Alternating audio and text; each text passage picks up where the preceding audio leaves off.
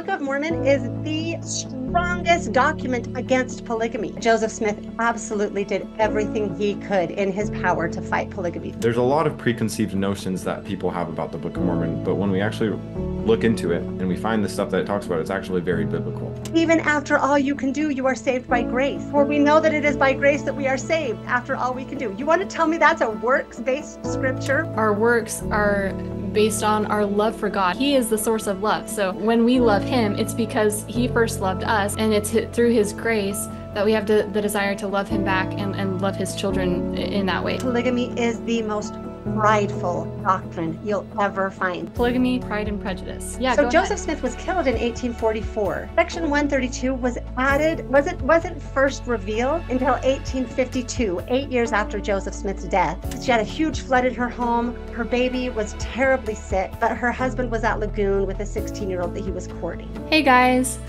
we're really excited because we just got to do our first interview with Michelle Brady Stone. And we'd been talking with her for a couple of weeks about doing an interview, and then we realized that she just had this small window of time where she was available before she wasn't going to be available for a while. So she fit this into her schedule, and there were some miscommunications on our part, and we weren't actually sure if we were going to be able to do it until 10 minutes after our scheduled time. So it was a bit last minute, but Michelle was so gracious and poised, and she fit this into her schedule. We were really grateful for that. And she had so many good things to share during this interview. So we're excited to be able to share it with you guys.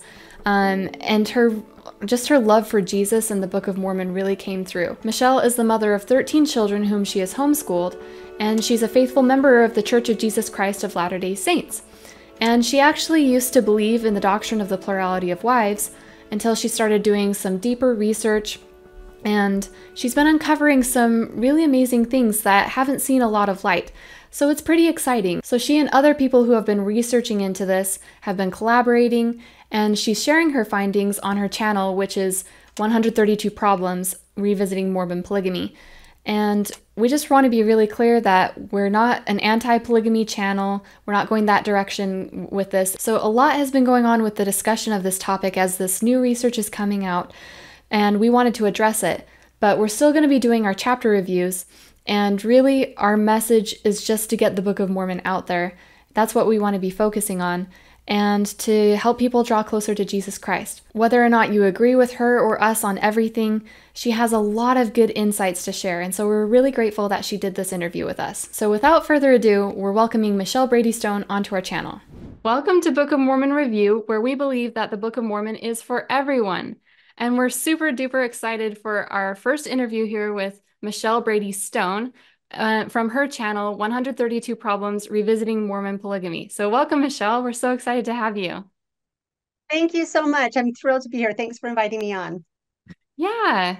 So today we just wanted to talk about, well, like there's kind of some cross-pollination between our channels because even though there are tons of different people from different backgrounds, different churches who believe in the Book of Mormon, we all have that in common. And so maybe we have different religious backgrounds or beliefs, but we have in common the Book of Mormon.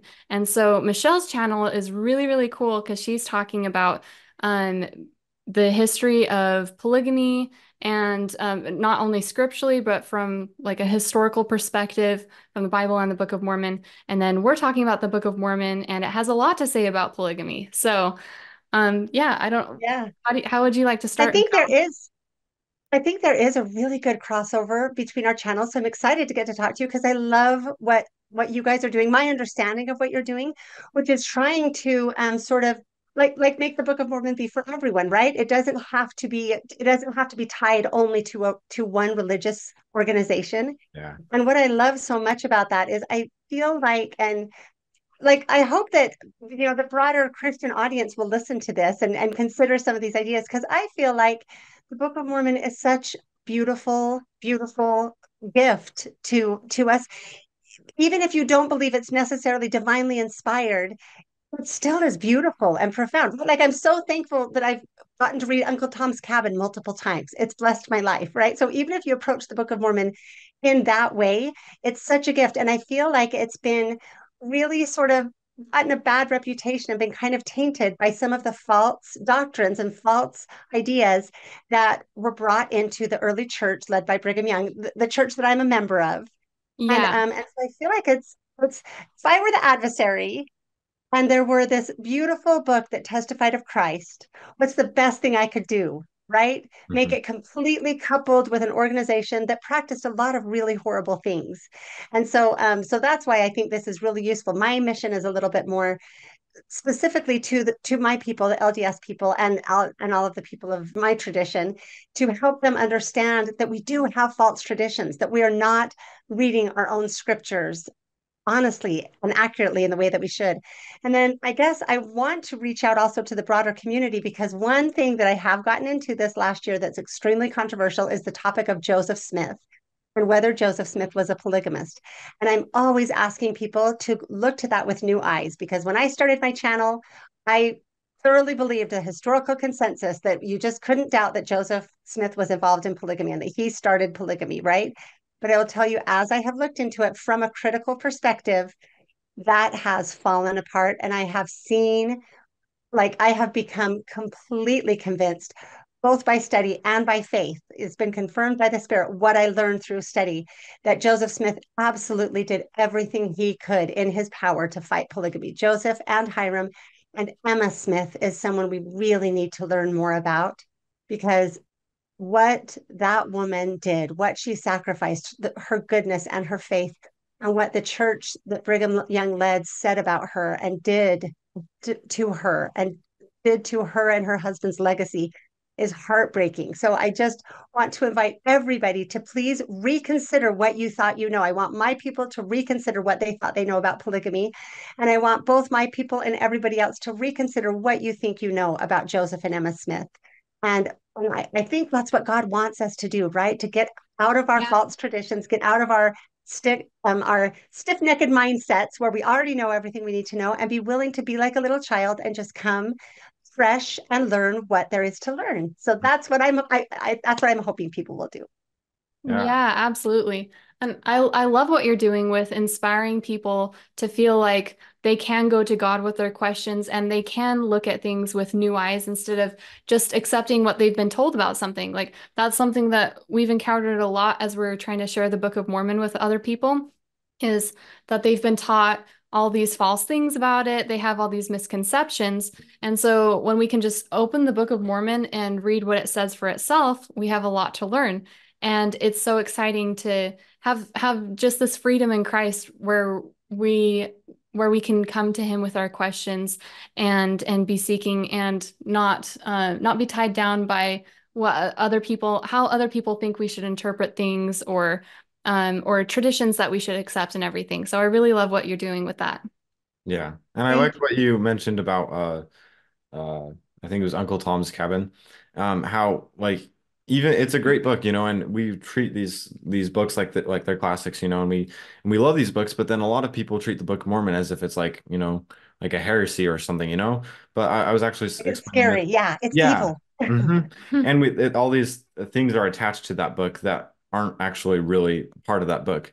And so I was actually saying this on one of another interview that when we were being interviewed, and I was talking about how we read like Moby Dick, and that's another classic that we read, and it's all about revenge, and it's this horrible story, and it doesn't have a good like any morals to it, and we still let our kids read it, and then but then we're terrified. Some people are terrified that their kids will read the Book of Mormon because they're afraid that it will, teach them all this false stuff. But then it's actually very much like the Bible, and there's a lot of preconceived notions that people have about the Book of Mormon. But when we actually look into it and we find the stuff that it talks about, it's actually very biblical. It is like why is it bad to have a testament of Jesus Christ, something that testifies of Christ? Mhm. And even if you think that Joseph Smith was a brilliant fraud, what like I have yet to see a good explanation for the Book of Mormon if there wasn't a lot of involvement from the divine, because it's hard Yeah. to explain, right?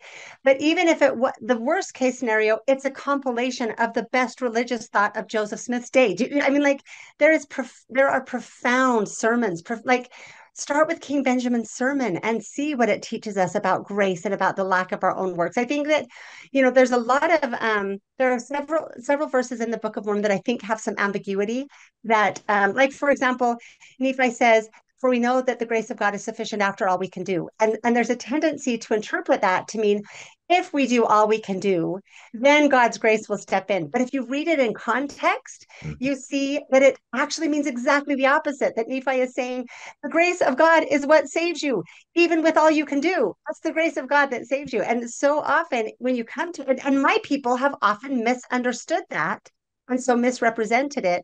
And I think that's part of what the broader Christian community can do is help us read our own scriptures accurately. Because Amen. if people not that are not Mormon read our scriptures and then help us, like you can help me do what I'm doing and saying the Book of Mormon. I always want to pick it up. The Book of Mormon is the strongest document against polygamy. It's the strongest one we have. The Bible does not come close to preaching against polygamy like the Book of Mormon does, explicitly, repeatedly, right? That's just one example. And there are many things like that that my people need to understand. And so anyway, and that I think that most people would find absolutely beautiful. So like if we can let go of the fear and the anger and sort of the judgment and hatred and instead just look at it with curiosity. I mean, of course, I think all godly people try to live by the inspiration of God. So you can just pray about, Lord, is this something I should read? Is this something I should consider for whatever reason? And I hope that the answer would often be yes, because it is worth reading with fresh eyes, not letting it be so mingled with the traditions, with the Utah Mormon traditions. Mhm. That's what I think we're both trying to do, right? Right. Yeah. Yeah, and I would add just any traditions whatsoever. I was talking with a friend from another restoration church the other day, and it's so nice to get a different perspective from different people. You know, like the evangelicals we're talking to can offer us fresh perspective, and people from different restoration backgrounds can offer us fresh perspective. And I can't remember where exactly I was going with this. But like with the after all we can do, like some people have pointed out to us that because that's like a clobber verse that evangelicals like to use. But someone pointed out to us, it doesn't say after we do all we can do, it says after all we can do. And then you've been bringing up a lot of good points about what the Book of Mormon has to say about polygamy, and lots of people just assume that it says such and such, but when you read it for what it says itself, then kind of the scales of tradition, I guess we could call them, kind of start to fall from your eyes, and you can see what it's saying itself. And so yeah, we're excited to talk about that with you. Can I add on to that? You guys tell me if you want me to go a different, or if you want to go a different direction. But just a thought I had from that is, like, I wanted to give an example. For example, I wish I am not always great at remembering chapter and verse. I always need to refresh. But someone could look up where it says after all you can do, right? And one of the ways that I think is so useful to approach the scripture again is taught to us in the Book of Mormon. Alma 12 has a beautiful discourse on it. That there's the greater portion and the lesser portion, right? And I think we find that throughout the Bible. We find the ambiguity, the different possible interpretations. You can interpret different parables in a really self-righteous way, right? Like, for example, the lost sheep. That can be about, oh, that one sinner, that one person that was lost. The 99 are all the righteous people, and the one is lost. So, but if you actually read it in context, you find the 99 are in the wilderness. And the one that's lost is actually the one that realizes it's lost. And so Hmm. it wakes up. They're all lost. It's just the one that becomes aware of it. Mhm. And that's when the Savior comes and picks it up and puts it on its shoulder and his shoulders and carries it home.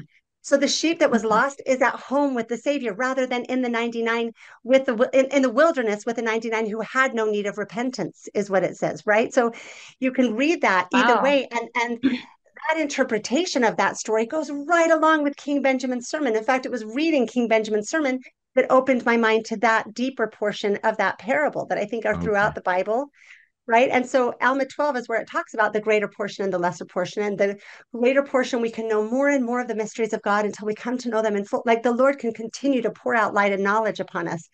Or we can be so stuck in what we've always known, what we always thought we knew, that we lose light and knowledge, and it's described as eventually will be in the chains of hell, right? So we're going one way or the other. And that's why I think I think that these books, the Bible and the Book of Mormon, they're so symbiotic. They help, for me, one helps me understand the other. So the reason I wanted to talk about that, I believe in the scriptures often the Lord gives us enough rope to hang ourselves, right? We know that in the time of the abolitionists and before the leading up to the Civil War, the Bible was used by both sides. The slave states Yeah. absolutely used the Bible to defend their slavery, and Yeah. the free states absolutely used the Bible. It was religious pastors who were leading the abolitionist charge as well. So you can find, so what I think the Lord does is say, here it is, and I will allow this to reveal your perception to you. So if I want to use the Bible to defend slavery, I can, right? So I think that's the case with that. We know it is by grace we are saved after all we can do. If we want to be works based, we can read it into that. Yeah. But if we want to read what Nephi, I believe, was actually trying to say, then he was saying, even after all you can do, you are saved by grace. And if you read it in context, where he says, we write of Christ, we preach of Christ, we prophesy of Christ, we write according to our prophesies, that our children may know to what source they may look for the remission of their sins. For we know that it is by grace that we are saved after all we can do. You want to tell me that's a works based scripture, right? And so that's what usually happens when we read things in context.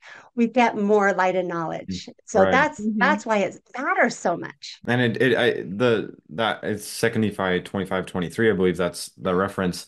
And it's no more talking about works than James does. When James is talking Right.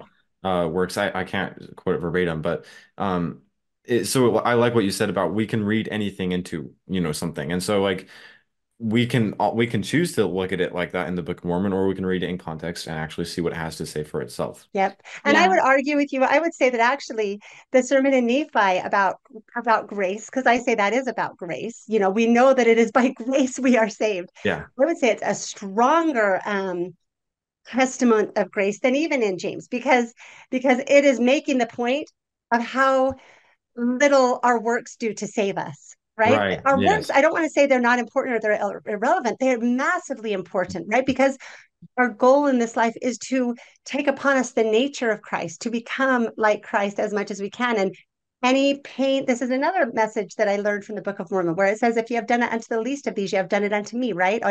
And all of these messages about there's another scripture I'm looking for that applies to this, but I'll find it. But really, if we believe that the Savior suffers all of the pain of mankind, any pain that we cause, we're causing directly to the Savior. And any suffering that we alleviate, we are literally taking off of the Savior's back, right? We are helping with the atonement. And so that's why our works do matter if we love the Lord. Because if we love the Lord, Yeah. we want to take that burden off of the Lord. And we take that burden off of the Lord by our love of our fellow man and trying to take that burden off of them. That's why our works matter. Hmm. But in terms of saving us, like I think that when we really understand the message of the Book of Mormon, which is a testament of Jesus Christ, the message is the grace of God. And for me, when I started understanding this, and it's all over in the Bible too, like I said, I think that many Christians misinterpret the parables, right? Of the Savior. When we really understand that, the attitude shifts to be like, Lord, thank you so much for taking care of it. Like, thank you for taking care of, here is the nature of God, here is my nature. It's Hmm. hopeless. Hmm. Yeah. Thank you for making this okay so that I can just focus on what do you want me to do today, Lord? Who can I bless today? How can I help today? And instead of it being about, I'm trying to make sure I'm righteous and earn my own salvation, right? We're supposed to do what the Savior did. The Savior didn't come here to save himself. He didn't come here to appear righteous to others or to be a righteous person. He came here to save all of us, to forget himself and save all of us. So if we're worried about our own salvation, we're missing the point. What we're supposed to do is go, Jesus, thank you so much for taking care of all of that. Now, how can I help? Hmm. And I think that's the message of Absolutely. the Book of Mormon read correctly. Amen. Yeah. Yeah, true. And I think that's so true that our works are based on our love for God, and where does love, like he is the source of love. So when we love him, it's because he first loved us and he put his love, Right. and that's an act of grace, his grace working in us. And it's through his grace that we have the desire to love him back and love his children in that way. So yeah, it's just beautiful how, and the Book of Mormon testifies of that so strongly, just like the Bible. So. Right at the very beginning, right? Lehi's dream that Nephi expounds upon with the fruit that is white and beautiful and delicious more than any other fruit, which is the love of God, right? And I mean, those messages, like I said, are so symbiotic everywhere. I completely agree with what you said. I love that scripture. It's when we are filled with the love of God, we are actually able to love God. And then that same love reflects out onto our fellow man. Who was it that said, the love of God charity never faileth. That means the charity of God. My love can certainly fail. I can certainly fail to have enough charity, but with God's charity, it'll never fail. Right. Yeah, absolutely. So Michelle, I love what you were saying about the love of God, and the fruit of the tree of life is the love of God and everything. We've been talking about that a lot in our family, especially from our recent chapter reviews, going through Lehi's dream and how it's all leading toward Jesus Christ and him being the fruit of the love of God and the tree of life and everything. And we've been talking about how, that's the whole point of the gospel. The first two commandments are to love God and to love our fellow men as ourselves. I feel like that the love of God is I mean, that's the most basic commandment that Jesus told us to have. That man asked him in Matthew 22, what is the greatest commandment? And Jesus said to love God and your fellow men.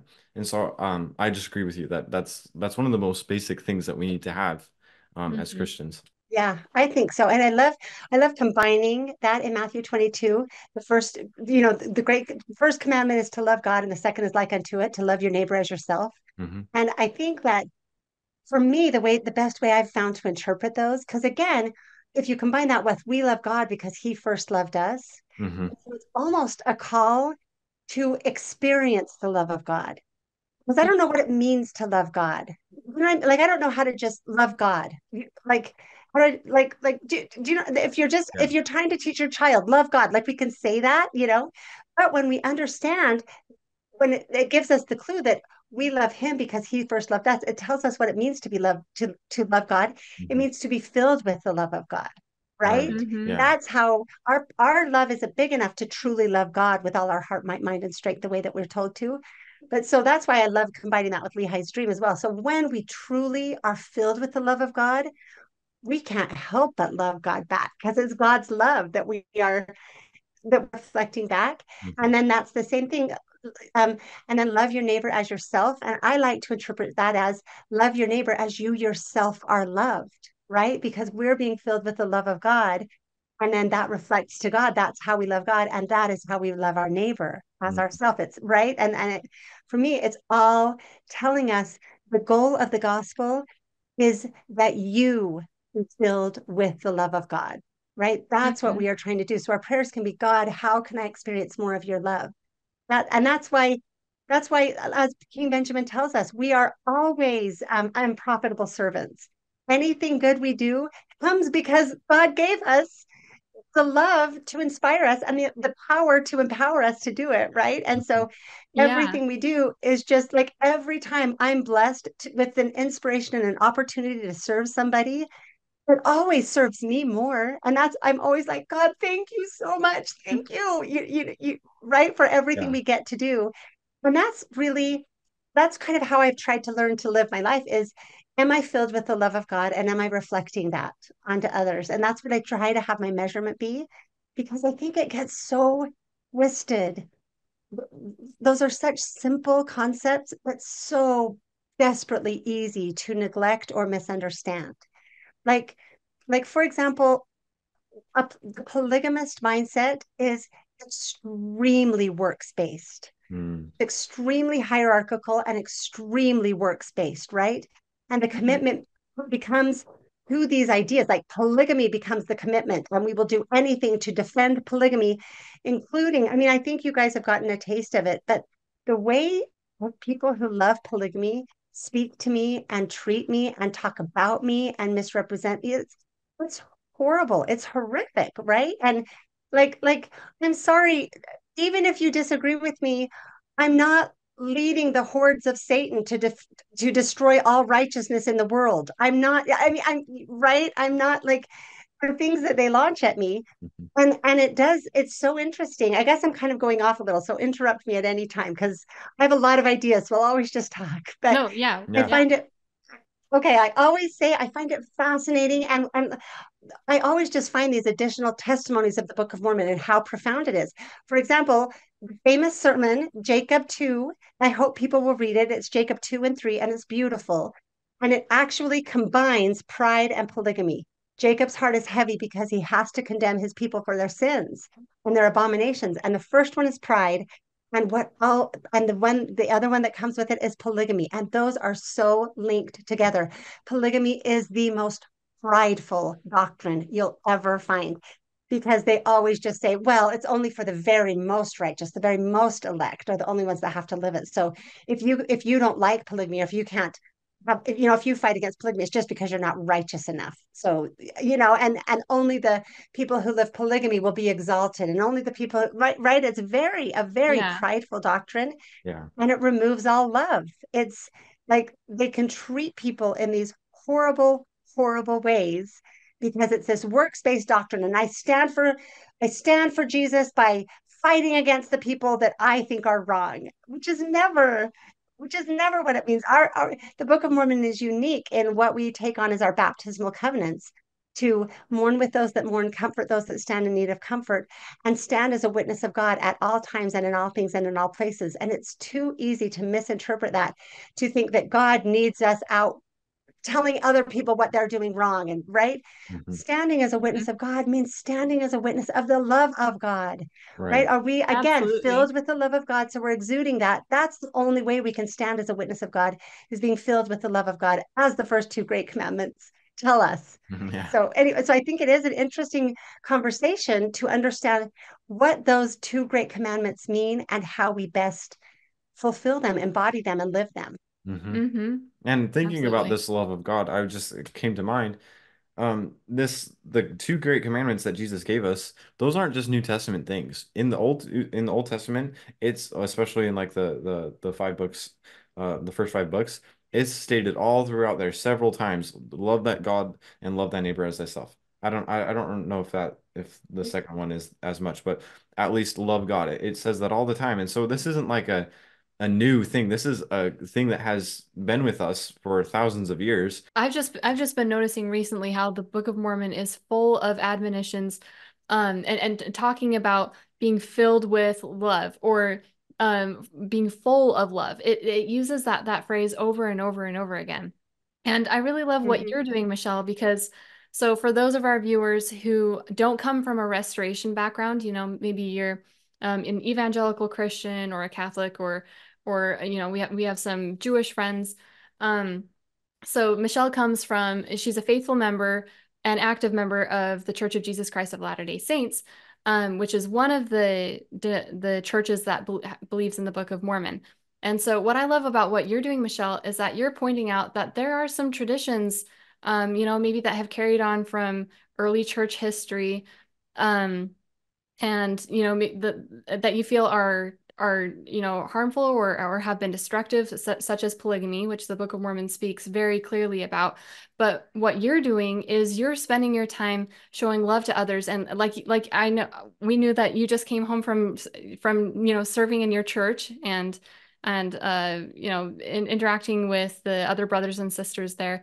And so I think it's really unfortunate, like, to speak to what you were talking about earlier, the people who attack you and who are claiming to stand for God's principles and stand for the Book of Mormon and the Bible. But I feel like a lot of their fruits show what you were talking about. Like, I don't want to attack them or anything back, but show a lot of pride. And we've noticed that pride and polygamy, and we added the third P, prejudice, always go Oh together, yeah, because they're a lack of love. Mhm. mm-hmm. That Yeah. because and Jacob calls them out for prejudice in that sermon. That's probably why you added it, right? Is Yeah, that with the Yeah. Lamanites. exactly right? That Yeah. they become so judgmental. Mm-hmm. Yeah, Yeah, absolutely. I love that. Good insight. Thank you for sharing that with me. Yeah, the polygamy, pride, and prejudice. Mhm. That's and not the Jane Austen good version of Pride and Prejudice, right? The first version. So. No. But yeah, I think that it's interesting. So people who I've seen the questions in the Christian world, the Bible-based world about polygamy, right? Because there are the like it or not, the justifications for Mormon polygamy, early Mormon polygamy, grew out of the Bible, right? Because they used Abraham and Jacob, and well, doctrine. So just so everyone knows, we have the Book of Mormon and the Doctrine and Covenants in the LDS Church. A lot of the Restoration branches also have the Doctrine and Covenants, but the versions vary. In the LDS version, we have section 132, which is the one section about polygamy. That's why my podcast is called 132 Problems. And so is it okay if I just give people a little bit of the background of where I'm Yeah. coming from and why I have this perspective? Yeah, So go ahead. Joseph Smith was killed in 1844, right? What's interesting, people don't know, Section 132 was added, wasn't first revealed, which because I think it wasn't created until 1852, 8 years after Joseph Smith's death. It wasn't added to the Doctrine and Covenants until 1880. So almost the entire history of polygamy, the Doctrine and Covenants actually contained, well, in the 1835 Doctrine and Covenants, it was section 101. And then in the reprinting of the 1844 Doctrine and Covenants, it was section 109. Both of those were directed by Joseph Smith. He oversaw the compilation and publication of both of those versions of the Doctrine and Covenants. He was killed before the 1844 was fully published, but he had overseen the compilation of it. Both of them contain section 101, which adamantly declares that inasmuch as this church has been reproached with the crime of fornication and polygamy, we declare that we believe that one man shall have one man shall have one wife and one woman but one husband, and until the time of death when either is free to marry again, right? It states that explicitly. Joseph Smith repeated that throughout his life. He gave an interview in 1838 where someone said, do the Mormons, or he wrote a list of questions and answers that he published in his newspapers and all of the newspapers that said,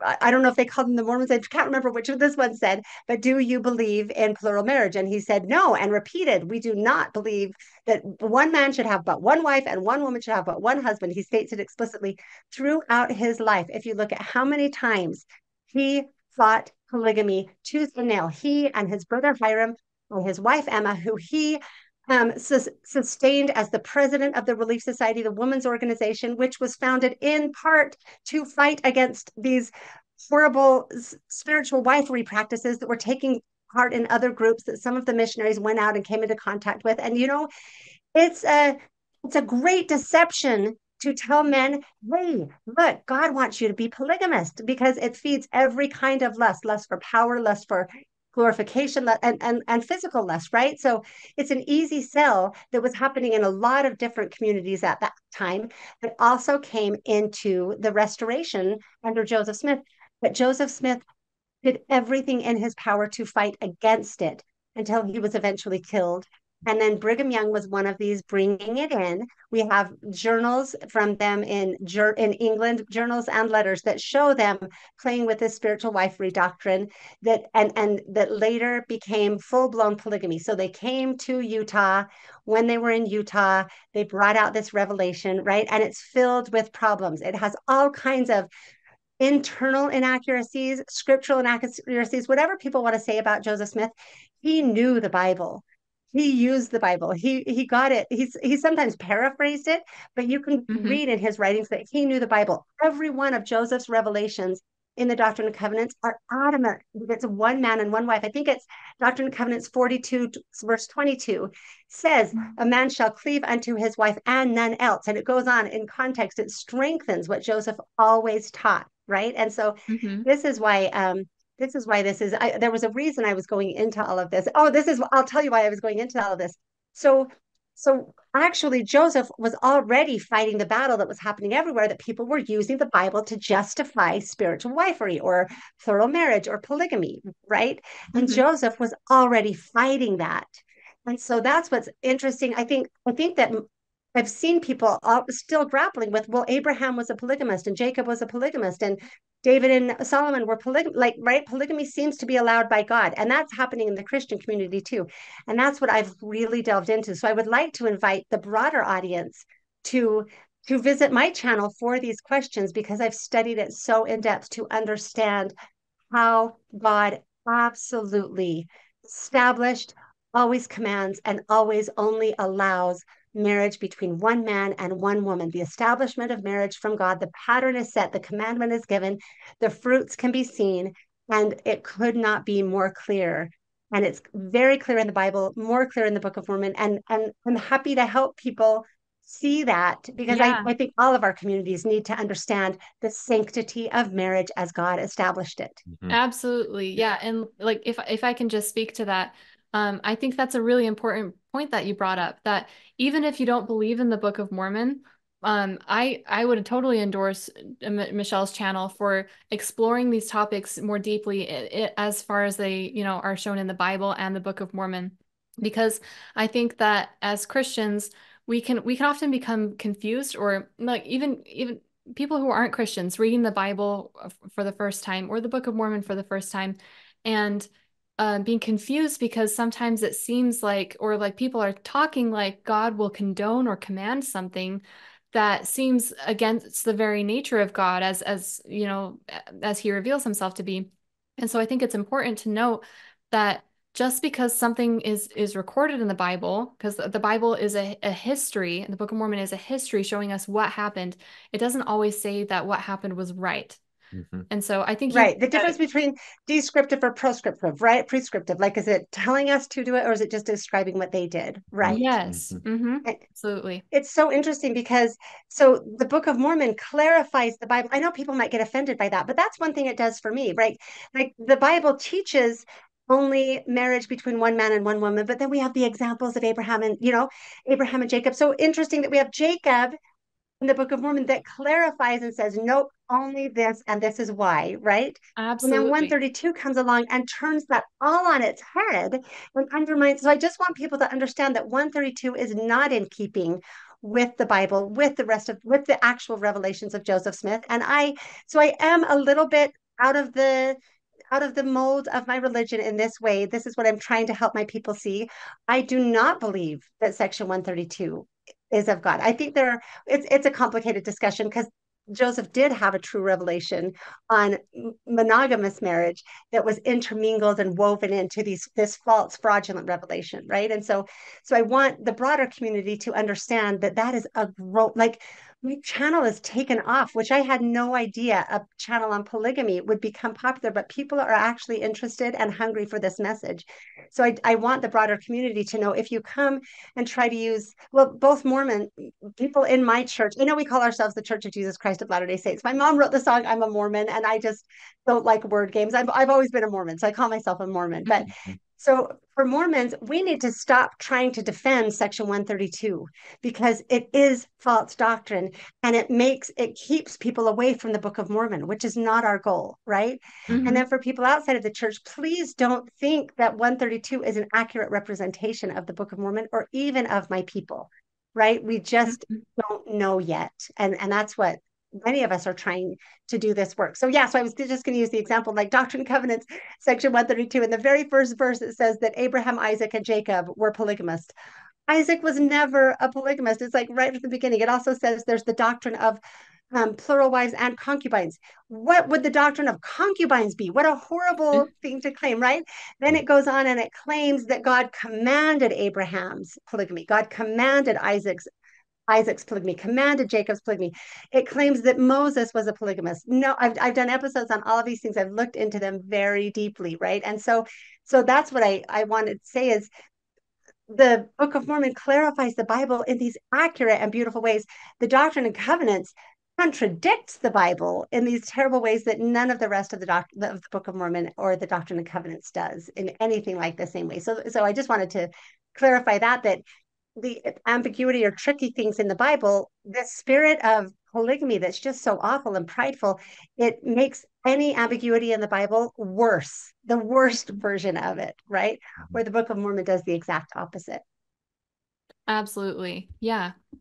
And you said before you were talking about how polygamy, we talk often about how polygamy harms women.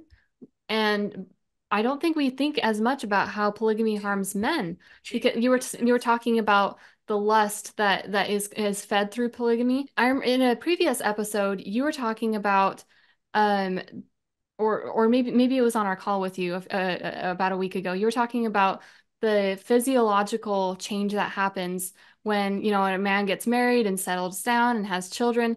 But do you want to talk about that again? Explain it. Yeah. Yeah. Yeah, I do have an Versus episode where I polygamy. talk about this, and I bring it up in many other places too. And I have a lot of episodes now. So but I have a website, so if people want to search transcripts, they can try to find where I talk about things because they're quite long. But I was fascinated when I studied brain chemistry as it applies to these topics. And I'm still looking for there, not as much work has been done on women because women are often a little bit forgotten. I want to also know about the brain chemistry of women in monogamy versus polygamy. I have some strong predictions of what that would do. But for men, this is really interesting to me. And I won't have the studies right now to link them, but they are linked in my episodes where I talk about it. But when a man gets married, when a man is single and kind of, especially like a moral Christian man, I shouldn't say especially, but like hopefully many of us believe in being moral and being celibate until marriage, right? And so, but it's probably even worse when men are not, don't follow those biblical standards. But when a man is single and looking for a mate, looking for a spouse, his testosterone is very high because it's this I'm not saying this in a negative way. It's not a bad thing, but it's kind of a vying for status. It's kind of like I need to get the girl. I need to impress the girl. I need to, you know what I mean? It's a very testosterone led approach to life, right? Which makes complete sense. And it's how God established it. It's how it should be. When a man is married, his testosterone lowers and his oxytocin raises. I hope I'm getting this right. If I'm misremembering anything, someone can correct me. This is how I remember it, at least. And his testosterone is that vying for power on the prowl. I'm hunting. I'm right. I'm trying to accomplish. What's the word I'm looking for? I'm conquest. Right. It's about Mhm. conquest. But oxytocin is about bonding. It's what a mother releases when she gives birth, after she gives birth, and every time she breastfeeds her baby, right? So oxytocin is about the bonding. And that's how a man's brain chemistry changes when he's married, which is exactly how it should be and beautiful. And then when that couple have a baby, it happens again. His testosterone lowers again, and his oxytocin and something else rises again because now he's even more bonded and those bonds to his children. So, married monogamous men, their brains actually reflect that. And I'm sure it's true in all of their physiology, but it is definitely true in their brain chemistry. It changes the actual way they think, the way they engage, the way that they feel in their lives. And so that training of monogamy is essential for men. And I think that for me, one of the clearest cases to see this is King David. Well, so I should say this in polygamy, a man is never out of the hunt. Hmm. He's never off the prowl. He's never out of this status seeking and this trying to date and trying to, I just again heard an awful story about a woman who she had a huge flood in her home. Her baby was terribly sick. All of these things happened, but her husband was at Lagoon with a 16-year-old that he was courting, right? Like it's a different way to be a man Hmm. if you are a monogamous man or a polygamous man. I have a sister who worked there. There are a lot of polygamists in construction. She worked in construction for a little while as a secretary, and she would see the married men there flirting with, they're like, think of that. The married men are always still flirting. They're always on the prowl. So they never receive the benefit of that lowered testosterone and that higher oxytocin. They never get that pair bond. So if you apply this to Yeah. David, David was up on the roof, in my interpretation, watching the mikvah, which is the Jewish ritual bath that the women would do right at the time of their fertility. Why was he on the roof watching the mikvah, right? David never, his testosterone stayed high. He was always in the prowl. And that's why I think, see, polygamists also misunderstand so badly the scriptures. It's 2 Samuel 8:12. That might be it, that might not. But where it says that Nathan said that, like, God, according to God, I gave you your throne and I gave you your master's house and your master's wives. So polygamists use that to say, see, God gave David his wives. He wants them to have them. That's not what he's saying at all. He's teaching us a powerful sermon on lust. He's saying, look how much God has given you. Look how much God gave you. And it still is never enough. because I always say this, I said it in that episode, lust is a fire that burns brighter the more it's fed. That the more you feed your lust, the worse your lust will be. Mm-hmm. And that's one thing that's so important to understand, is that like polygamy takes men, it turns men who would be good men into something very different than they would have. Yeah. They might have been just wonderful fathers and husbands, and it turns them into men who just don't have the brain chemistry to care about their wives and children the way they otherwise could. And I want to clarify, like, polygamy is also a problem. Another way you can see the fruits, like a man with two wives is not the same as a man with 10 wives, or a man with 30 wives, right? The more of it you have, the worse you become, which is the Yeah. opposite of the commandments of God, Mm-hmm. right? Yes. It, And I like remember, like the more successful you are, is because another thing that we need to look at is how God established it with mothers and fathers for children, right? Like that's how it's supposed to be, a mother and a father raising their children. The more successful a man is in polygamy, the less of a father he is. Mm-hmm. Like there are so many stories of these polygamous men, and they're like telling the kids to go home. They think they're the neighbor kids, and they don't even know their own children often in these big, like oh, with the leaders in polygamous groups. So it so it destroys creates everything fatherless that God children. established. Yeah. There you have Yeah. fatherless children. Yeah, and I know Yeah. that for a lot of people, the way we see our father, our earthly father, affects how we see our heavenly father. And so if people have a father who's not there for them, or who's emotionally unavailable, or who just isn't around, or who is abusive, then we project that image of our earthly father onto our heavenly father, and think that he's not emotionally there, or he's abusive, and things like that. That's Not that that's all exactly men are abusive, but they're not going no. to be But the there system for, is. yeah, Mm-hmm. Yeah.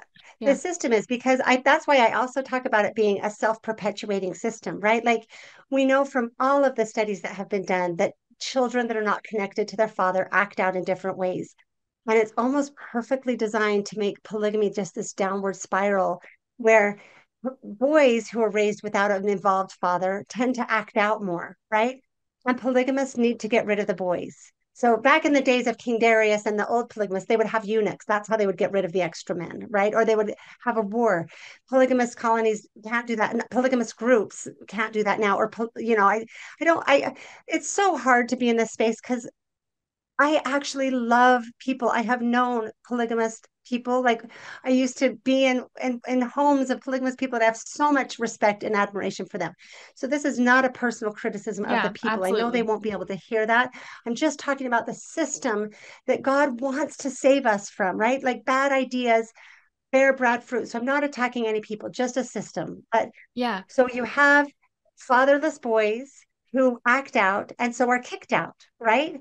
And fatherless girls tend to act out sexually, and they're often looking for the love of a father in their sexual partner. So you have these girls that are going to be married off to older men who they see as a father figure, the imbalance, right? And then yes, and yeah, it is very much in polygamy, like Brigham Young. The problem is that polygamists still believe Brigham Young's doctrines.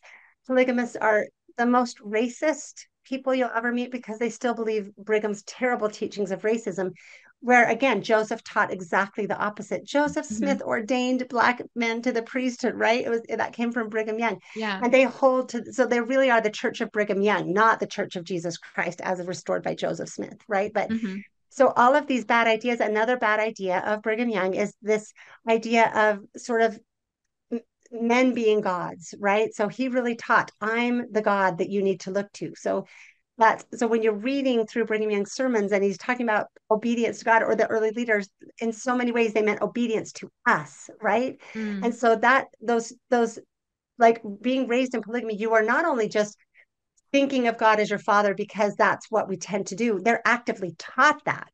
They're actively taught that God is a polygamous man and I represent God, and the only way you have to access God is through me. So you better obey what I do because obedience to me is obedience to God, right? And so yeah, that's why it's so important to help people rid themselves of these terrible, terrible false doctrines, these just evil ideas that we need to be free from. absolutely. Mm-hmm. Yeah, and I remember where I was going with the whole polygamy is bad for men too, because I think it's really interesting that the Book of Mormon connects, earlier we were talking about the love of God and how much the Book of Mormon speaks to that. And then we're talking about this polygamy and the lust that it creates in men who want to, probably want to be good and following God. And in Alma 38:12, Alma is counseling his son Shiblon, and he says, bridle all your passions, the lust, that ye may be filled with love. So the whole point Yes. of this is nurturing love and protecting love. And it's not just like, I feel like a lot of people see God's commandments as saying like don't do this and don't do that. Yeah. But really it's that in order to protect this good and beautiful thing, then we have to understand the dangers of this other thing that is going to corrupt that. I completely agree. I think the best way to see God's commandments is to see a mother's rule. A mother says, don't go in the street to her children, right? God's commandments are not to judge us, they're to help us. Men are that they might have joy, right? And that's a Book of Mormon teaching. And that's what we believe, at least if we see it, I think most purely as taught, then we see God's commandments not as thou shalt not or else, right? But we see them as if you want to gain the very most growth. And if you want this life to be your opportunity to become as much like me as possible, which is why we believe we're here, then these are the ways you can do that. And that's why the love of God and the love of man is such an important commandment, and why it's so easily misunderstood, because bad ideas skew it in terrible ways. So it can be, if I really want to be obedient to God and be like God, I need to be as completely embedded in this polygamous doctrine as possible, right? I need to fight against anybody who says it. If I'm the women and the girls, I need to be silent and keep sweet and squash all my feelings, which always comes out in these really toxic ways, right? If I'm a man, I need to get more wives. And it kills love. It's like, I've seen shirts before that say porn kills love. I've wanted to make shirts that say polygamy kills love, Mhm. because it really does. Like I said, I mean, you can read so many books of our polygamous ancestors, and you just see how a man who could have loved a wife and his family becomes something so different, where he can't even see the suffering, can't even, like Brigham gives so many sermons, Brigham Young, and he gives one sermon that, well, I could think of a million, but one that comes to mind is when he talks about the incessant whining of his wives, and he's threatening, I'm going to give you 2 weeks, and if you don't stop this incessant whining, then like, he can't see that his wife, like, this should be, a man should care if his wife is in pain, right? And instead, all he can see is how annoying it is that he has to be around people experiencing pain. Stop that already, Mhm. right? And that's where the keep sweet doctrine comes from. So that's why it Mhm. really is like, you cannot keep those two great commandments if you are so trapped in false traditions that it blocks it all out. Yeah, Yeah. absolutely. And we want to be clear that when we're talking about Brigham Young or other leaders of the LDS Church, and I know it's the same for you, Michelle, we're not trying to tear anyone's faith down or criticize their religion or anything.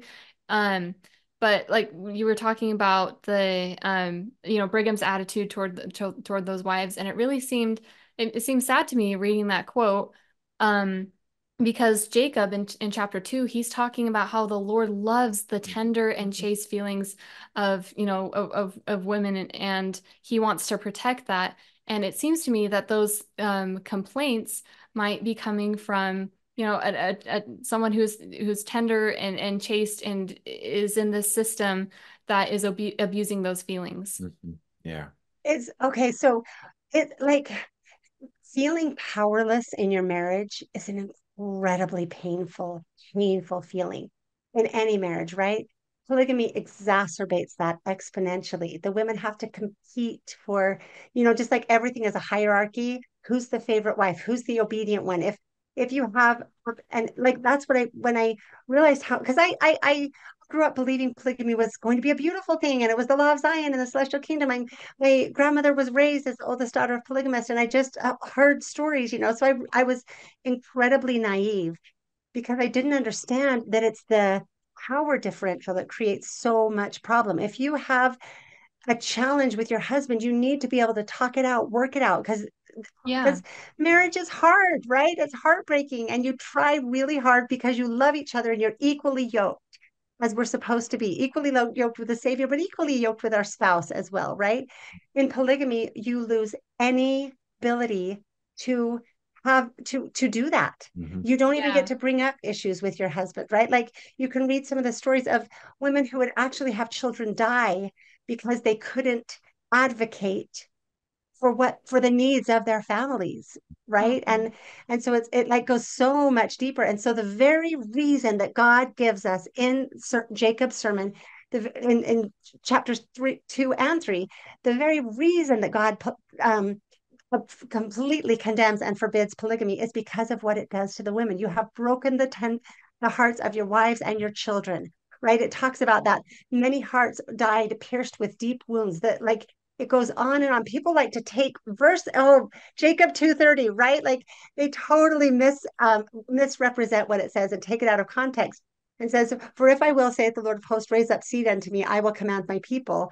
Otherwise, they shall hearken to these things." And I've done that whole exposition of it many times of how they have to take it completely out of context, change words to completely turn it on in its head to say it says the exact opposite. Verse 31 says, "For I can't remember. Maybe we need to look it up, but it goes. I've got it It's right here. embarrassing that I'm forgetting it because I have it so memorized. Here it is. Um, let's see. For behold, for behold, I, the Lord, have seen the sorrow and heard the mourning of the daughters of my people in the land of Jerusalem. Yea, and in all the lands of my people, because of the wickedness and abominations of their husband. And it's talking explicitly about polygamy. Polygamy is the wickedness and abomination, right?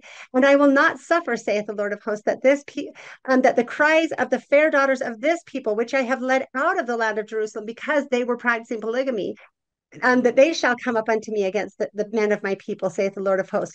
For they shall not lead away captive the daughters of my people because of their tenderness, save I shall visit them with a sore curse. Interesting how cursed early Utah was while they were living polygamy. All kinds of plagues and poverty and seal. I mean, all kinds of horrible things, droughts and famines happened again and again and again until they let go of this doctrine, right? At least the practice of it. We still need to let go of the actual doctrine itself, but we've let go of the practice of it. Even unto destruction, which is exactly what Wilford Woodruff said when he had the revelation that he had to end polygamy. He said, "This church will be completely destroyed if we don't stop this." Right? That's interesting. Yeah. All of this is a fulfillment. Brigham's sermon, everything that happened is fulfillment, the prophecies in the Book of Mormon, but we refuse the scales of darkness on our eyes, which the Book of Mormon tells us about, because we are so choked by the traditions of our fathers, make it impossible for us to see what it actually says. Yeah, but Hmm. it goes on, "I will visit them with destruction, for they shall not commit whoredoms like unto them of old, saith the Lord of hosts." And anyway, it goes on the whole thing. "Behold, ye have done greater iniquities than the Lamanites." This is the prejudice part. Hmm. "Ye have broken the hearts of your tender wives and lost the confidence of your children because of your bad examples before them. And the sobbings of their hearts ascend up unto God against you." That's the whining Brigham is talking about. God cares about the tears, the suffering of powerless women and children in this horrible system, right? And Brigham could only see, he couldn't even connect it to this, right? I don't know if he even read this. He just saw it as incessant whining and condemned it and told them it better stop, right? And it goes on and on and on. They're told this so often. People that would come to Utah would be shocked to see that on they had these muddy canals going down the side of the street and planks over them. And when they went to cross a bridge, the men would kind of push their way in front of the women and expect to always go first, while the women would have holding their children would wait and go second, which was so contrary to the culture in the rest of the nation where men would open doors for women and right the chivalry, but they were actively taught repeatedly that men comes first. Men is the head and woman's in the rear, right? And Hmm. that's like I found a sermon that explained to me that that's why in our church we say brothers and sisters, where the rest of the world says ladies and gentlemen, right? It's just a cultural, like we don't realize all the ways that this has come down to continue to affect us, that Hmm. really would be good to be. That's why I'm trying to investigate them out so we can rethink all of them. I don't think we need to stop saying brothers and sisters, but we should at least be cognizant of Yeah. what that attitude is, and if we really want to keep these ideas in our back pocket, like the idea that that there might be polygamy in heaven, the idea that a man can be sealed to two women in the temple but a woman can't be sealed to two men, and like They just are not good things to have hanging around. You don't want to Yeah. like keep abomination. You don't want to keep comfortable with abomination, right? We don't want to be like, yeah, I'm just holding out that abomination card because someday God could command this abomination. Mhm. Why would we want to do that? Yeah. Yeah. And I've heard that there's talk of it possibly coming back, and that people, some people are getting ready for that.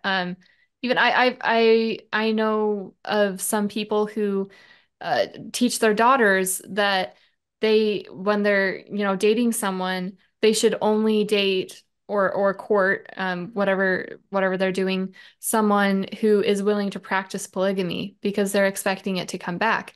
And I feel like that's a very dangerous thing to teach your daughters. Like, yeah, from the get-go, and for a young man to be thinking of, like the possibility. I don't know. I feel like it just destroys faithfulness and trust. It does. It destroys faithfulness and trust, and it really does destroy love because when you're married, God wants us to be one. God wants us to cleave and be one, right? Like that commandment, if ye are not one, ye are not mine, is for all of us, but most of all for a married couple, right? What God hath put together, let no man pull us under. Like, we want to be one with our spouse. So everything from God should turn our hearts toward our spouse. And when we're struggling, hopefully the answers so many times I'm on my knees, like it when marriage is hard and I've been on my knees being like, Lord, please help me to see my husband the way you see him. Please help him to see me the way you see me, right? Like you are trying to turn your heart to your spouse. Mhm. But in polygamy, it does the opposite because another one of Brigham Young's doctrines he's taught was called I call it trading up because he taught if a woman could find a man with higher priesthood and he would be willing to take her, she could marry him instead, right? And so women can keep it in their mind often. Like, first of all, women can often have this like insecurity that this beautiful connection they have with this husband, or at least this equality, can be undermined and destroyed either in this life or the next. There are so many stories of women whose husband dies and they are so like older women who are so afraid that he's already got another wife or they're afraid to die because their husband will marry somebody else and like it's not a good Yeah. thing to do to women, right? But then there are also women who feel like yeah, my husband's not that great, but I'm going to be sealed to someone awesome in the next life, right? That for people Yeah. who really are, even who are in the church but who keep polygamy close to the heart, these are easy doctrines to have. And then on the other side, obviously, when men are like, "Oh, I wonder." I mean, this will sound really crass, and I don't mean it to be, and I'm not claiming that this is all men, but of course, with young men, like, "Ooh, maybe I could have a blonde brunette and a redhead for my wife." You know what I mean? Like just these ideas Yeah. that are there. And then also, like, I talked to a friend who has learned the truth of polygamy and shared with me that, like, in his struggles in his marriage, he would sometimes feel like, I wonder if at some point I could have a wife who loves me. Like maybe one of my wives will. Like whatever you see lacking in your spouse, you can imagine that it will be there in another spouse. And sometimes it's said explicitly by people promoting the doctrine of polygamy, even if they're LDS. Like, let me make it clear. LDS people, Mormons do not live polygamy. Like you may not live polygamy in the LDS church. You will be excommunicated. We don't even talk about it very often, but it's this elephant in the room, right? It's this thing under the rug that could come out and get us anytime, right? So it's there in people's mindset often. So for men, again, with both of those things, it turns their hearts away from their spouse. A woman can feel, I have this marriage, but it can be threatened at any time. Or my husband's not that great. I'm going to have a better husband at some point, right? And then men can feel like, okay, yeah, she has these problems, but there's going to be someone else. Or, ooh, who might their wives be? It just destroys everything that is beautiful in what God established. Well, and Yeah. that's the part where in Jacob 3 where Jacob talks about the Lamanites and they're wicked people, but he's still like their husbands love their wives and their wives love their children and their children love their parents. And so that's an interesting part right there. I think that's a really important part right there because he's talking about these other wicked people. They're still wicked, but they still have the basics of marriage down and they're loving Yeah, each other as they should be instead of going around and lustfully seeking after other wives to add to your harem. they haven't embraced this abomination, Hmm. right? That, and Yeah. it's and let me be clear, it's the abomination that's the problem. It's the idea that this is of God. That's the problem because there are, like, I want to say again, like, I know that there are so many pure-hearted, good people in these polygamous traditions who want nothing more than to love God and love their fellow man and serve God and do what God wants them to do. That's often the commitment to it is because they think it's what God requires of them. And that's why I'm trying to do what I'm doing because all of that righteous desire is being, it's kind of like Satan has created this dam that takes all of this righteous desire out from flowing to the tree of life, like out from flowing unto eternal righteousness and the living waters, and has twisted it into this just abominable loop of Hmm. darkness that just will create more and more and more misery. That really is by their fruits ye shall know them. Like polygamy kills love and creates misery and creates separation from God because you're always having to earn your validity in every possible way. You're never good enough. You're never righteous enough.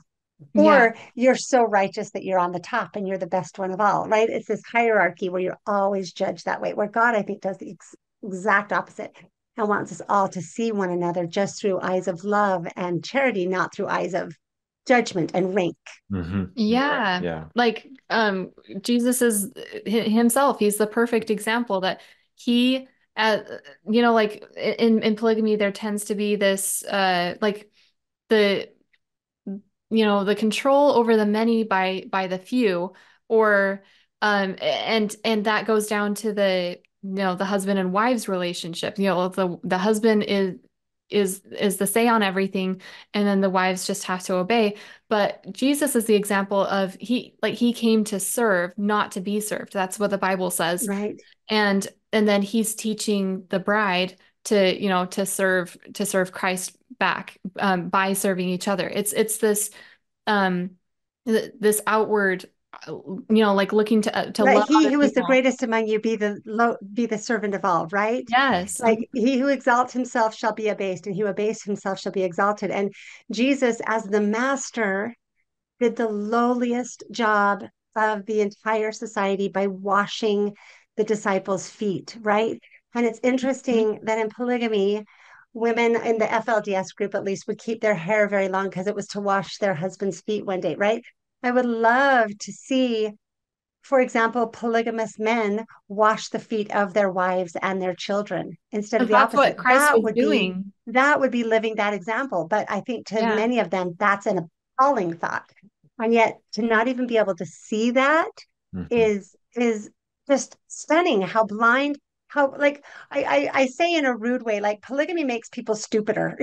But I mean, it really does. Believing in this makes you read words and claim they say the exact opposite of what they say, and makes like the arguments that I have encountered as I'm engaged with people defending polygamy. I'm like, do you realize how much, like truly it is, you are losing light and truth and becoming darker and darker and darker in your mind, right?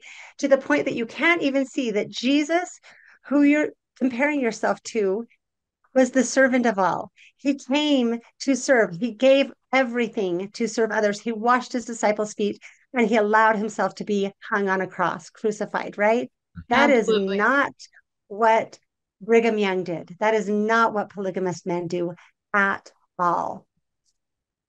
Yeah, Yeah. like I've just noticed, I was talking with a friend the other day how a lot of again, I'm not trying to attack the LDS church, but like a lot of the doctrines that came specifically from Brigham um created legalism in the church, and it's created, I feel like for many people it created this different concept of God, a God who wanted to like throw a javelin through someone who Well, and misunderstands even him. worse, a God who does not care about your feelings and your experience.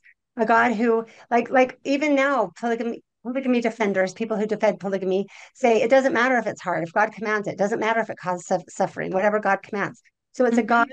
who commands suffering. Like like I've said, Genghis Khan was a polygamist, right?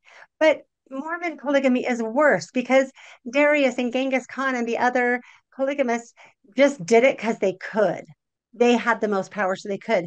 But in religious polygamy, it gets turned into God requires this, God Mhm. demands this, It's and celestial or divine. ever. It's for yeah. So Yeah. it's not just that I am exercising unrighteous dominion, which it absolutely is, because the Doctrine and Covenants also, section 101, calls out unrighteous dominion. Again, the blindness is shocking. But it's not just that I'm exercising unrighteous dominion, it is that God is this domineering, like monster that does not care how much suffering I inflict on you because he's telling me to do it, right? Like you better sit down, don't feel your like women are taught that their very feelings are sinful. Like Yeah. always in polygamy the women talk about I need to overcome my jealousy. It's like you need to overcome, like that's like saying I need to overcome my desire for water. I need to overcome my thirst, right? Mhm. That is how God created you and what you need. And so they say that while men never need to overcome their lust. Like Orson Pratt's that 1852 conference where they first revealed what became Section 132, Orson Pratt gave as one of the reasons for polygamy, for we have got a human nature to grapple with.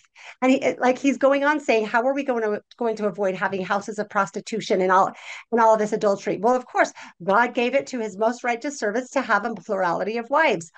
Are you kidding me? Like, and so often with polygamous men, well, polygamists in general, they don't know that there's such a thing as a righteous monogamous man because they always say, well, do you want polygamy or do you want adultery? Do you want polygamy or do you want prostitution? I'm like, those aren't the only two choices. And really, it's the same choice. Polygamy Yeah. is prostitution. Saying that they had to have polygamy so the widows could be taken care of, which first of all is not true, and they were marrying 14-year-olds far more often than they were marrying widows. But in addition, if you tell a widow she has to marry you in order to be provided for, when Jesus says take care of the orphans and the widows, Hmm. you are engaging in prostitution. And in the Book of Mormon, we even have a story. King Limhi, there were many widows because they had lost many wars.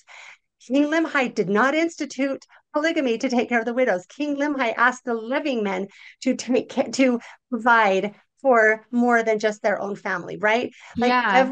every argument about polygamy is just atrocious. And there was a point I was making, but I lost it. So you guys can remind me or go on from there. Okay. Oh, well, I was just thinking, I hope, like, hopefully this will give you time to remember that. But, I was just thinking about that example that you gave with Limhi.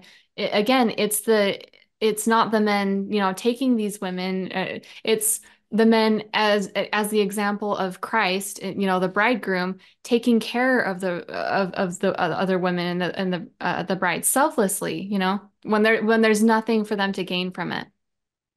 Right, just purely following the admonition of Christ to care for the widows and the orphans, right? Care for the Yeah. poor. That's our obligation and our responsibility. If you demand marriage in exchange, that's not charity, it's prostitution, right? And that's why Jacob calls it whoredoms.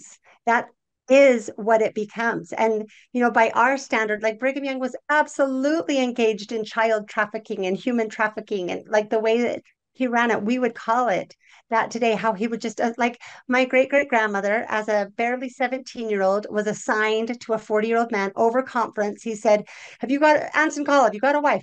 There's Mariah Bowen, take her. She had to leave her mother, go, and her father had died crossing the plains. It was so often the unprotected girls, right? And Mhm. her story is heartbreaking. She like no one wanted this marriage, right? She ended up having 6 children. She lost a couple of them because of the situations that she was left in part, right?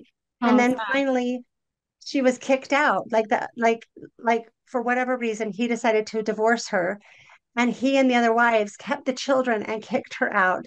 She only was allowed to take her nursing newborn baby. She had to make her own way from Bountiful to Spanish Fork, but for people not in Utah, that's like Mhm. across 2 state counties, right? To try to find where, or three counties, to go live with her mother who'd been given to another man as well, right? And then when that baby had grown up a little bit, they sent her oldest son to take the baby back to the colony. All of her children were taken away from her. My great great grandfather was her 3-year-old when she was kicked out. I don't know if he even Oh. ever saw her again. right? And so, like, Wow. they're horrible, horrible, horrible stories Mhm. Wow. of what happened. When, yeah, it is not, it does kill love. Hmm. Wow, Hmm. that's crazy. Wow. Yeah, and I was thinking about, the example of I think it's so sad those people who are attacking you because as we've been watched your channel and engaged with you, I don't get the sense that you're trying um to tear down celestial principles or anything. I feel like you're really genuine in trying to share, tr and protect love as it's found in the scriptures and as it comes from God. And I think like going back to what we were talking about with how some of these traditions, including polygamy, can change our concept of God when God would command something that causes such suffering and just problems like that. Um, I feel like maybe for these people, they see God that way, and so that by definition that is good, and so that's how they treat other people with these, I guess I'd call them Brighamite tendencies and things like that. Tactics, yeah. Hmm. Hmm.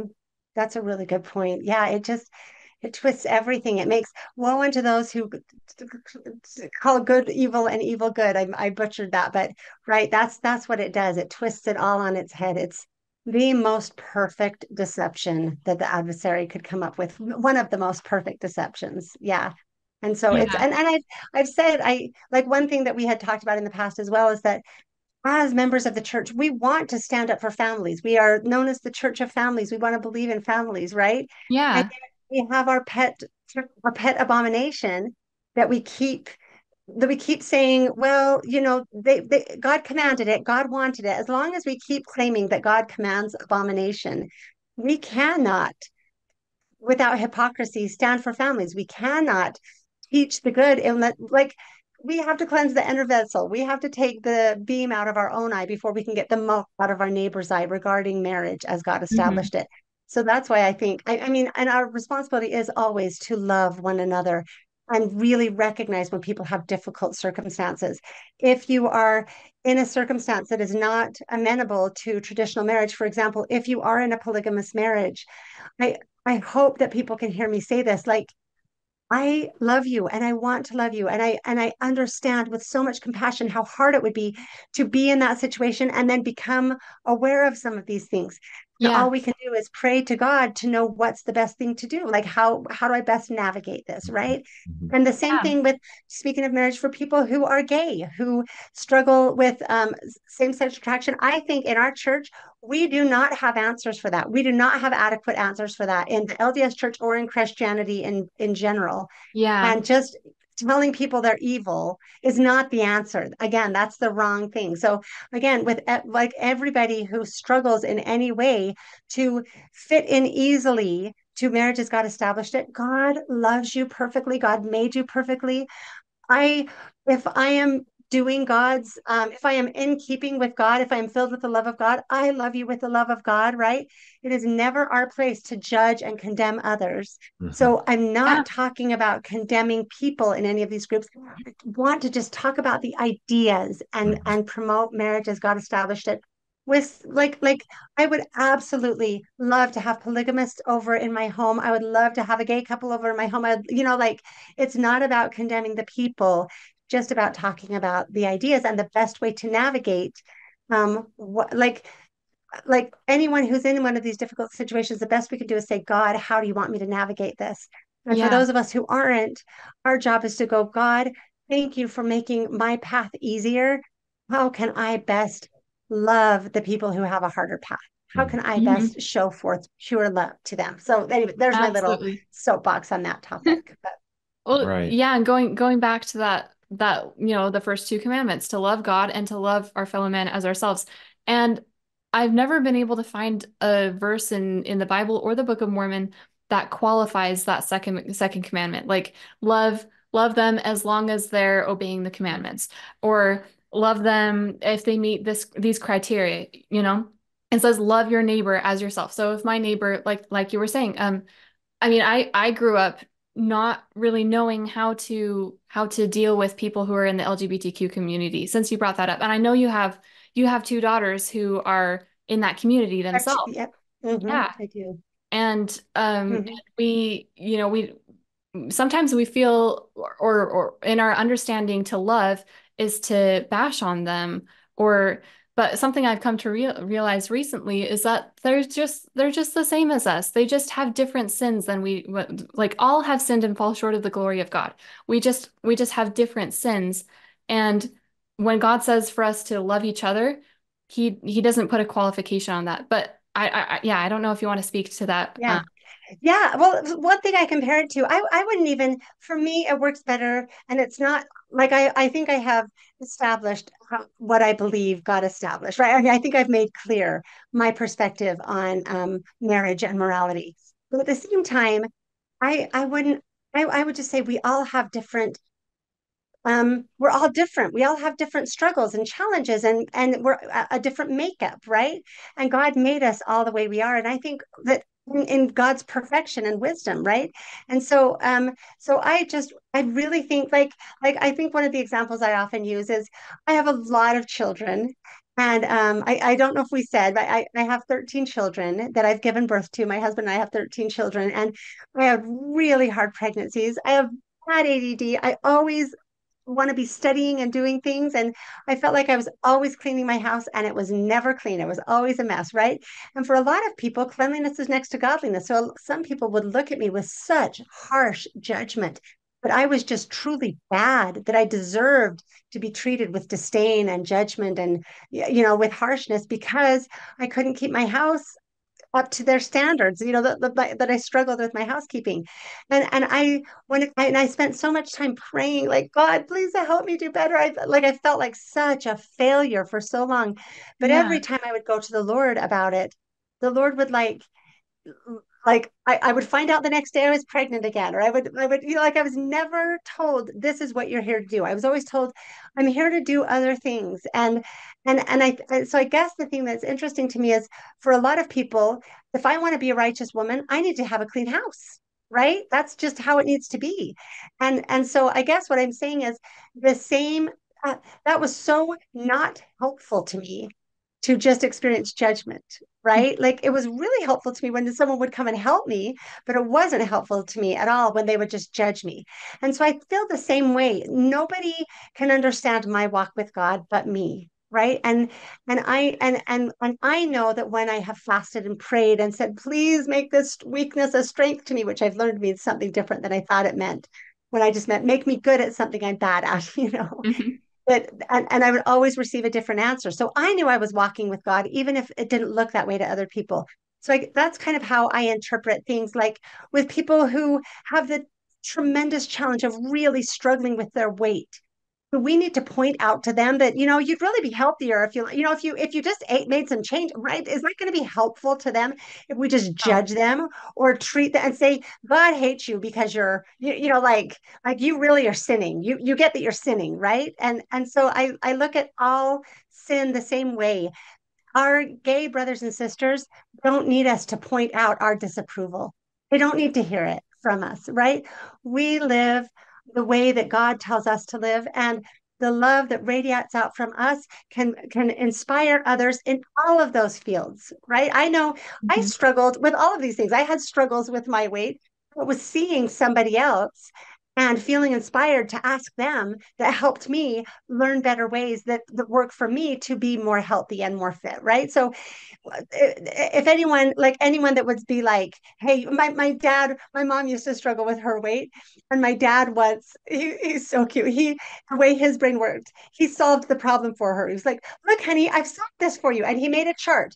And on one side was the weight, and on the other side was the date. And she could just have the chart on the wall and watch the line come down. Mhm. Like she could mark her way every day, and that's how easy it could be. As long as she had a way to watch the line come down, her weight problem was solved, right? Like if it's That's that cute. easy, then we would all be fixing everything all the time. So that's my same. People often will use the phrase, the scripture, God cannot look upon sin with the least degree of allowance, and apply it to things like homosexuality.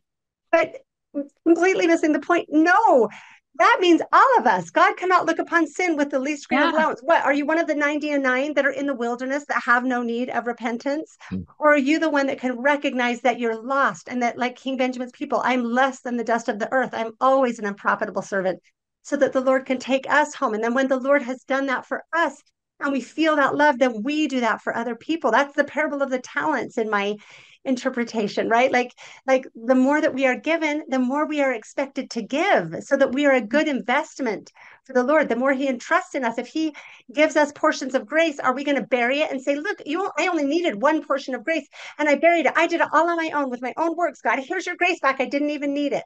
What happened to that servant? Whereas someone who needed 5 portions of grace went out in the marketplace and treated his neighbors with as much grace as he'd been given, right? Who was the more profitable servant to the Lord, although none of us are profitable, right? So that's what I Yeah. think is like, let's not put different things in different categories and say that sin is the one, that's the bad sin. That, right? We just need to love one another and trust God to teach all of us what we need to know, instead Right. of always having this, like, again, just like I was talking about how in polygamy we miss the example of the Savior. I think in the broader Christian world we tend to do that as well. I think all of us need to constantly be refreshing and asking where we fail to see, right? Where we are blind, where we don't hear, where we don't understand in our hearts, so Right. that we can Yeah. keep getting Amen. it better and better.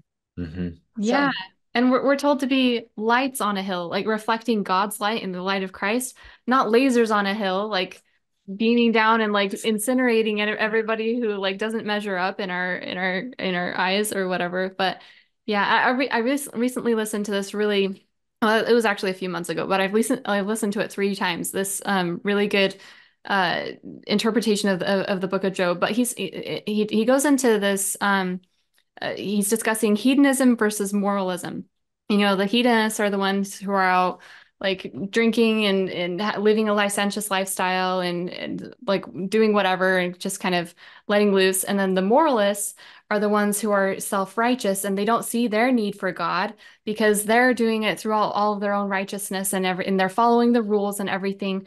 And so he talks about how often the hedonists will be more receptive to God, like in the time of Christ, often the hedonists were the prostitutes and whoever were more receptive to Christ's teachings than were the moralists, because like you were talking about with the grace, like here's your grace, God, I didn't need it. Because the moralists say, I'm doing all my part. They don't see their need, their spiritual poverty before God and their need to turn to him. And so yeah, I really love what you shared about that. Yeah. Yeah. And I love that we've gotten to discuss this whole thing in general. I going back to what you were saying about how the Book of Mormon clarifies what the Bible teaches.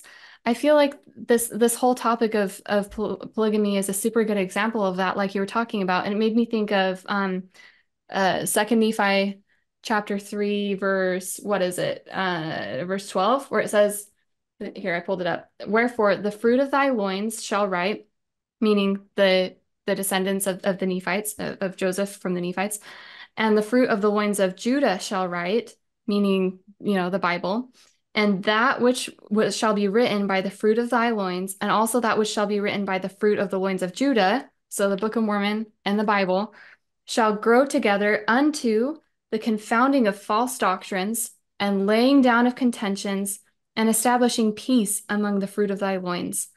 So I just feel like this whole discussion has been a really good example of that. Yeah. that's the perfect scripture to wrap this up, because that's exactly what the purpose is supposed to be if we don't twist it. Hmm. If Yeah. Hmm. we come to the Book of Mormon and accept it. It might be the case that people outside of the LDS church have to help people be part of the instruments of the hands of God, to help people inside the church read our own scriptures correctly, Hmm. because that's what we're struggling to do on some of these topics. Hmm. And I think it goes both ways Yeah. definitely. Yeah, it does go both ways. Yeah. So this has been really fun, you guys. Thank Yeah. you for Yeah, thanks so having me much Yeah. for on. Thanks for coming coming on. on. And thanks for being our first person. Yeah. Obviously, like we have a little improvement to do, like to get a little more smooth at doing this. But you were a really easy person to start with because you're just so brilliant and sharp, and we just loved everything you've shared with us. It's been a blessing. Yeah. Well, thank you. And I'm excited as can be for what you guys are doing. I'm so glad for this friendship that we've developed, and I will be excited to watch where you guys go with all of this. I think it's going to do great things. So thank you for what you're doing. Yeah. Yeah, thank you. And thanks everyone for watching. God bless. Thank you for watching, and thank you, Michelle, for coming onto our channel. Many lives, including ours, have been blessed by the work that she's been doing. I encourage you to go to Michelle's channel, 132 Problems Revisiting Mormon Polygamy. I also want to extend an invitation to our viewers to go read Jacob 1 through 3 in the Book of Mormon. By reading these chapters, we can clearly see that polygamy, pride, and prejudice are all sins that are intimately connected. To end, I just wanted to say how grateful I am that the Book of Mormon clarifies this issue for us. We've had the Book of Mormon for 200 years, and somehow this one chapter has been quite overlooked. We'd love to hear in the comments how the Book of Mormon is bringing you closer to Jesus Christ. He is the way, the truth, and the life, and He is our hope.